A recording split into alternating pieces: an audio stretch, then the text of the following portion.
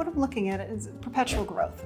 You're always going to be growing, but what does that truly mean? You're going to have to be profitable more than you're not if you're going to be sustaining in business. That's a guarantee. So in that respect on profits, you're going to have to make sure that your profits are there year after year just to basically survive. So beyond that, you can start taking it from the growth. So where do I stand on that?